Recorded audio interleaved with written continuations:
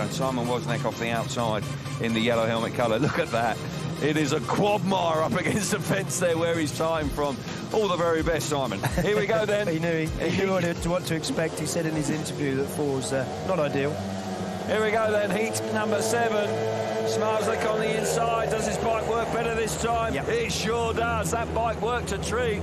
Fires himself to the corner, up the banking, hits the dirt. Tight down the back straight with Huckenbeck coming on. Having to work hard, the world champion, to get across him there. Just about does it. We've got Zmarzlik back in 3rd place with Wozniak out the back. But the change of bike, bit of soul searching going on in the World Championships pit corner.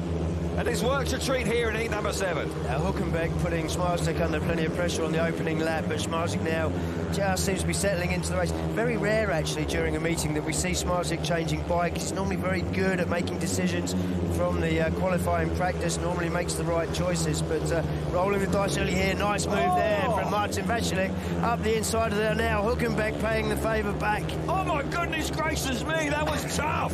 Huckenbeck took no prisoners there, replaying the compliment and some. But for Bartosz Zmarzlik, what a ride gracious me. Goodness gracious me, how on earth that Vašilik stayed on his bike, I'm not really quite sure. Brilliant ride from Zmarzlik. Fireworks going on behind him. Race of the evening so far by a country mile. Zmarzlik will be pleased with the decision they've made. He moves on to 4 points from 2 outings. 3 big points for the world champion there. Kai Huckenbeck, ruthless with Martin Vašilik. 2 points for him. 2 points for Martin Vašilik back in 3rd, 1 point, and Simon Wozniak misses out in heat number 7.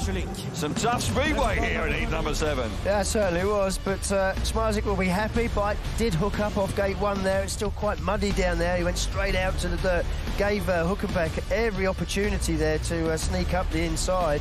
He had got a lot of straight line speed, but as we know, Zmarzlik will not concede a corner unless it's absolutely necessary. He manages just to get across, get around the outside. This is where all the action starts to happen now on the 3rd lap there, as Martin Vašilik roars across the front there of Kai Huckenbeck, who then immediately repays the favour, moves out wide. Martin Vašilik gets in all sorts of problems, and as you rightly say, Kevin, it was a goodness gracious me moment.